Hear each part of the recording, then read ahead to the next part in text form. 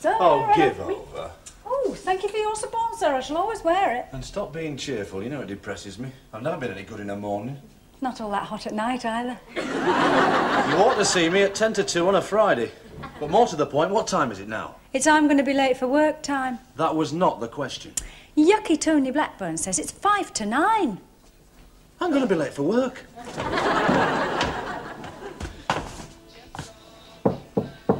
You're nearly through, Gavin. Only if I'm late again this week, I'll get a dozen lashes. Or if I'm really lucky, 2 dozen. Sorry, old chap. Should have said. Blood and sand. What's that smell? Prince of Tuscany. Oh. And how long's he been here, then? There's a request from Tracy and Shane Longbottom. This is for their mum, Lily, who's 224 today. Very good morning to you, Lily. Should have just barged in, Chris. Englishman's bathroom is his castle, as they say. I couldn't get in.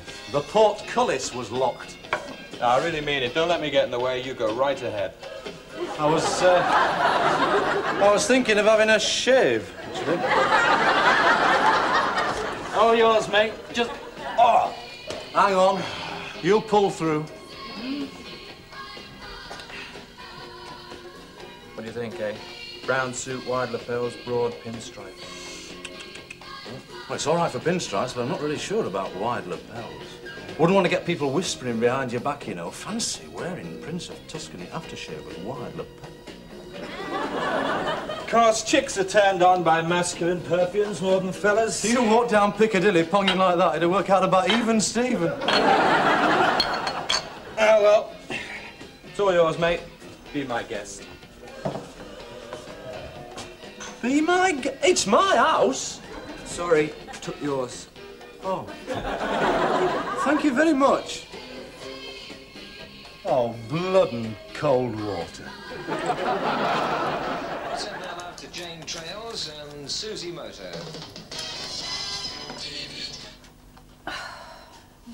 Dear David, think of the happiness that you could bring to millions of music lovers if you linked arms with all the other DJs and jumped off Blackpool Tower. Hi, Fliss. Hey, you're looking great this morning. Woof, woof, woof. What do you mean?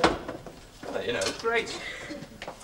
Well, I haven't done my hair and I haven't done my eyes, and this dressing gown is war surplus from the Norman Conquest. Oh, some chicks look knockout in anything. Look even better in nothing.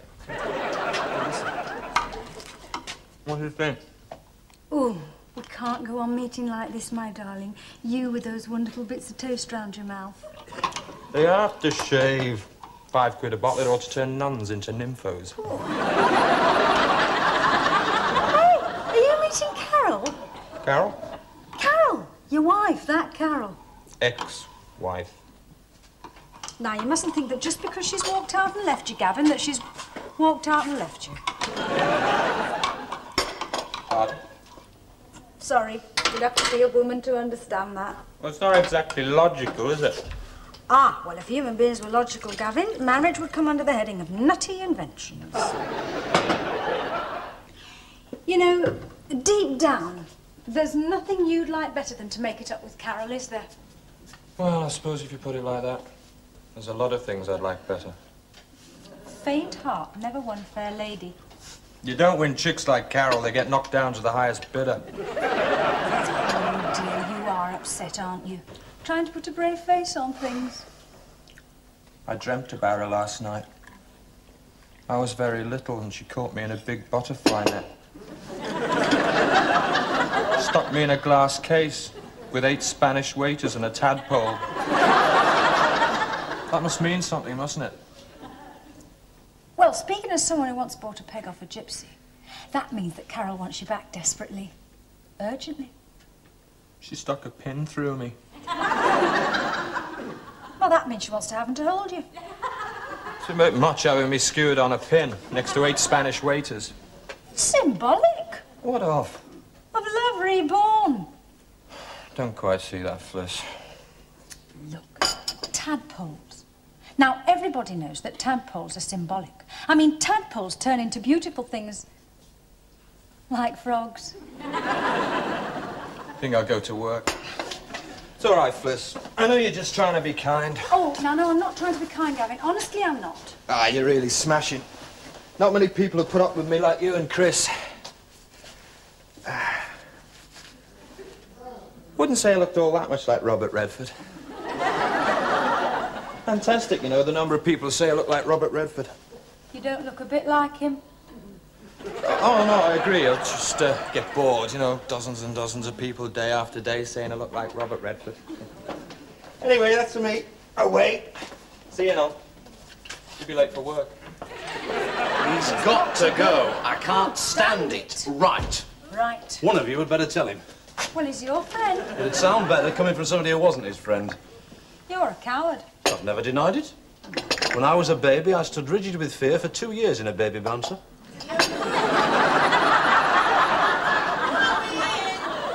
I don't know. Who have you got with you? Morning. Oh, you're early, Mrs. Wagstaff. Did you get the all-night bus? One day you're going to cut yourself with that tongue of yours. Isn't there any toast? Oh, he's got to go. I take it we're on the subject of Gavin Ramsey. Your non-paying guest. Oh, now, come on. It's not as easy as that, is it? I mean, for a start, we're all he's got, aren't we? And anyway, he'd cry. Well, I've been thinking. My bedroom needs decorating. Well, I'd need somewhere to stay. And where better than with my own daughter? Well, that way you'd have to send Gavin Ramsey packing, wouldn't you? Well, it's a bit like catching pneumonia to cure a cold, isn't it? In all my 49 years, it's the first time I've been compared with pneumonia. Oh, well, Chris didn't mean it like that, Mum. Did you? I think I did. Well, late again. All I can say is you'll probably be late for your own funeral. It's the early bird that catches a worm, Christopher. It's had me toast. It may as well have me worm. Well, what we could do, Mr. Brindley, is put your packet on the 1930 flight from Manchester to Dusseldorf, then on a Lufthansa plane for Madrid, which should give us plenty of time to get it on the 020 flight out of Barcelona. Coffee? Gracias. No, it's only instant. I know it sounds complicated, Mr. Brindley, but it's the only way we'll get your packet to Cardiff by tomorrow morning. Oh, very good, Mr. Brindley. He reckons parcels from Spain stay mainly on the plane. 2 big ones. And stop thinking what you're thinking. I was only thinking how dark it had gone. It's like an eclipse when you lean over.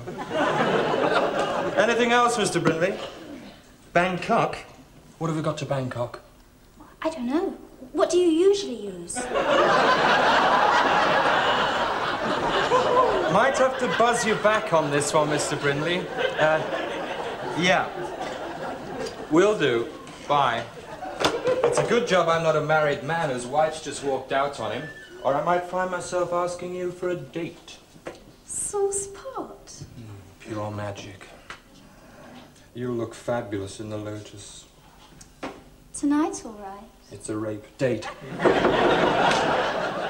Watch it, the press, Scoop Hawthorne. Hi, Chris. What gives? That's Sherry. She's a 10. I was just thinking that. I'm taking her out tonight. It's only a week since Carol left you. And in all that time, mate, I've not looked at another chick. I mean, the heartache's got to end sometime. Yeah, I suppose so. And you've got your own pad, haven't you? Oh, I couldn't take her back there, cramp my style. Anyway, what can we do for you? I've just been to this CID briefing. They always call us in when they can't catch somebody. I thought I'd better tip you off. I'm clean. There's a furniture van mob operating around your place. Yeah? When they find a house with nobody in, they shift the lot free of charge. Oh, my stuff's all insured anyway. Prefer the money. You'd never get what it's worth. What do you think the second-hand value is of a wrought iron sombrero and a plastic bull's head with mother of pearl stuffed up its nostrils? It's not a seller's market, Chris. Somebody somewhere's probably desperate for a wrought iron sombrero. Only someone with a wrought iron head. You'll have to be more direct than phantom furniture van mobs. Oh, I thought it was a subtle ploy. Subtle? It's about as clear as a pint of your home-brewed beer. Why are you setting the table for 3? He's coming home for lunch. I've lost my appetite.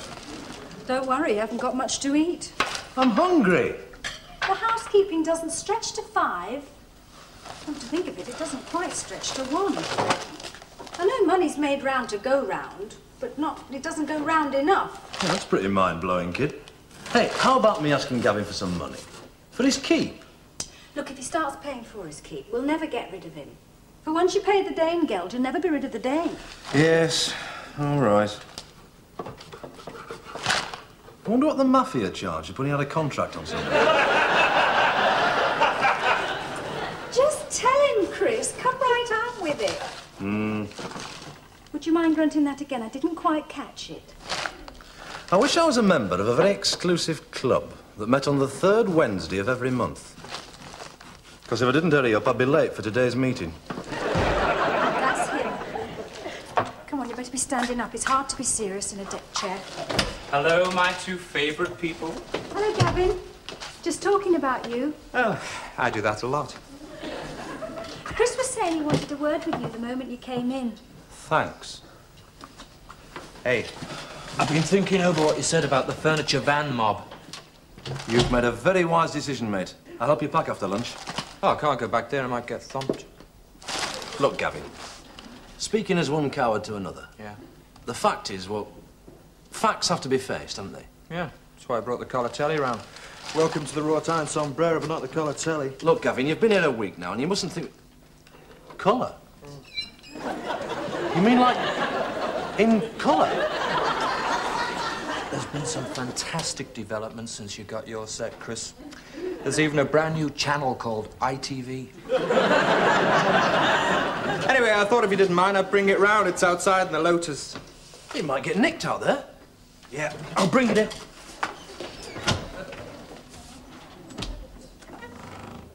Whatever did you say to him? He's just gone out like a greyhound with his tail on fire. Well, I didn't say much, really. Well, whatever it was, it must have worked. I'll go and see if he needs a hand with his packing. Hang on a tick. I couldn't break it to him directly, so what I've done is I've got stage 1 underway. What stage 1? He's bringing round his Colatelli. Softly, softly, catchy monkey. Eeny, meeny, miny, mo. When is Gavin going to go? We are not going to sniff at a colour set, are we, Fliss? You're supposed to look at them. Ooh. That is pathetic. Anyway, it's the middle of the week. The best time for him to go is on a Friday, when there aren't any football highlights on. Like tonight. Quite close the front door. You've not bumped it, have you? No. All Don Revy's lads, in colour. I'll close the front door. I'll take it up to my room, then. Pardon? Well, if I've got it up there, I won't be living in your laps, will I? Yeah, but I thought... You went wrong. Everything all right? Hunky-dory. Well, stage 1 was a knockout. Which one have I got? Surely you can recognise your own children. You know I'm no good on faces. Oh, honestly. I've got... Simon. Well, Sarah, I hope you turn out to be a little cracker. Nobody'd call you promising right now, would they? Personality is far more important than looks. In Africa, little crackers go for 5 cows each. Birds with bums like the beam end of a Dutch barge wouldn't go for a pig's trotter. It is not the same in England. It is exactly the same in England. Little crackers get the guys with flashy sports cars. And birds who look like the back end of a bus sit at the back end of a bus. Not again. I always thought they had to sleep in a coffin during the day and just come out at midnight. I've just popped in to see if Gavin Ramsey's been given his marching orders. Not quite. We've just had stage 1. What's stage 1 when it's at home? A strategic manoeuvre. And at least it's one thing round here that's at home. Oh. And then babies, you feel you could eat them.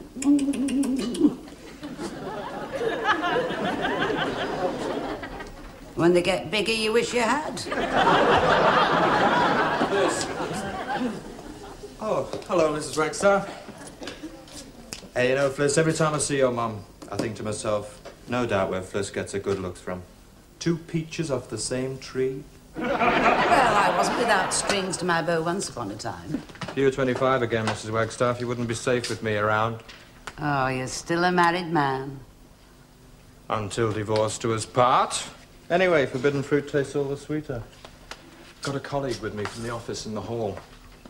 We've got some paperwork to sort out. Invoices, that sort of... All right if I use my bedroom? I suppose so. Well, aren't you going to introduce us, Gavin? Yeah. I mean, we're not going to eat him. Well, he's certainly conscientious about his work.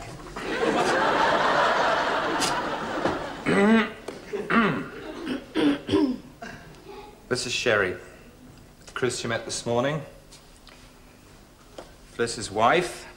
And Mrs. Wagstaff, Fliss's mum.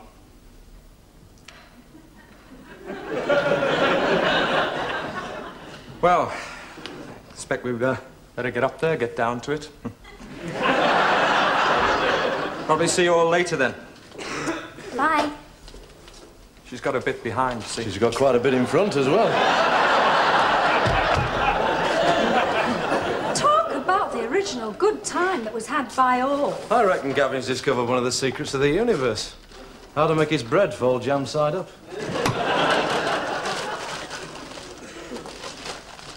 Well, I hope you're not just going to lounge around in a striped deck chair while he turns your spare bedroom into a den of iniquity. Well, she does work at his place. Perhaps they really are getting down to some paperwork. What in the name of nameless orgies is going on up there? It's not what's going on. It's what's coming off. If your husband, Felicity, continues to turn a blind eye to this... Knocking off birds in the spare bedroom? Thank you. It's a pleasure. Then I shall have to seriously consider curtailing my visits. Do you want to seriously consider curtailing your visits right away, Mrs. Wagstaff? There is a bus at 10 minutes to. Don't think I don't know how many blue beans make 5, Christopher Hawthorne. Pardon? You're welcome. It's an old saying. She just made it up. And what does it mean? It means that you don't know everything. Huh? Are you curtailing, Mrs. Wagstaff? Well, I think I've had my fill for one evening. Bumps on the ceiling speak louder than words. Must buy those twins another christening present tomorrow. Do you think they'd like a copy of the Kama Sutra? Bye, Mrs. Wagstaff. Mind how you curtail now. Well, we've got old Gav to thank for that. It's the first time your mother's been and gone within 17.5 hours. She's off like a bat out of hell. Well, she's got a lot of people to tell. She'd have them all tutting like little motorboats before the night's out.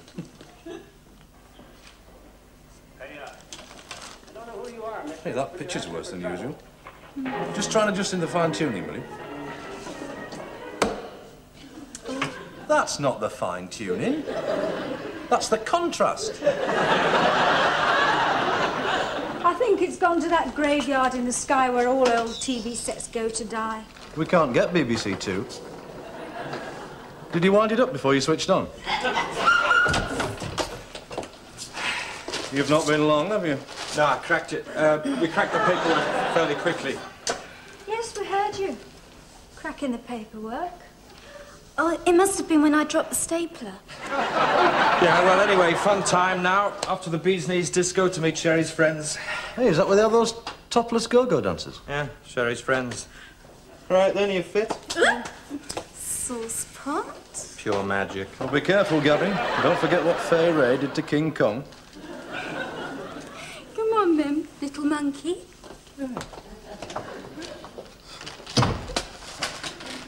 Have you done? Yeah.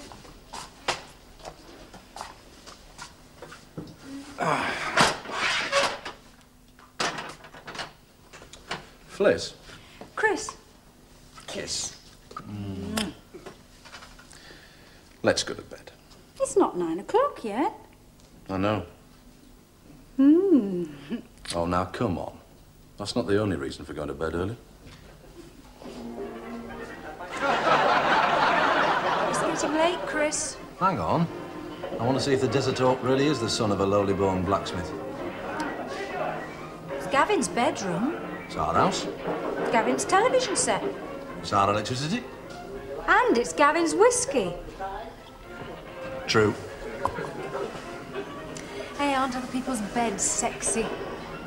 Depends who's in them. You know what I mean. I have been trying to cut down on insatiable lust.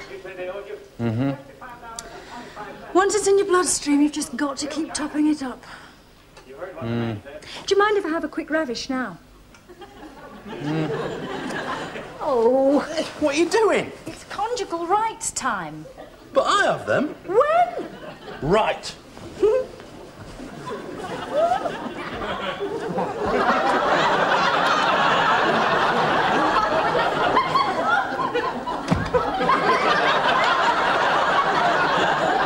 Cut! Once more with feeling, please. The camera got jammed. I'm terribly sorry, Gavin, but our TV set's packed up, so we thought that as you wouldn't mind. Yeah. Well, I'll tell you what. Let's swap for the night. What? Beds. Oh, must be the whoops. Or even the whiskey. Oh, well, see you in the morning then. Sleep tight. Hey! Hey, Gavin.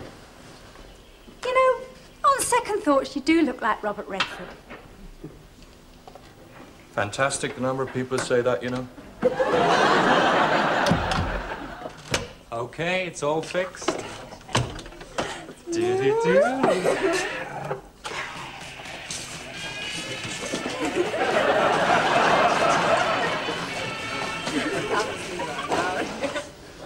Blood and sand.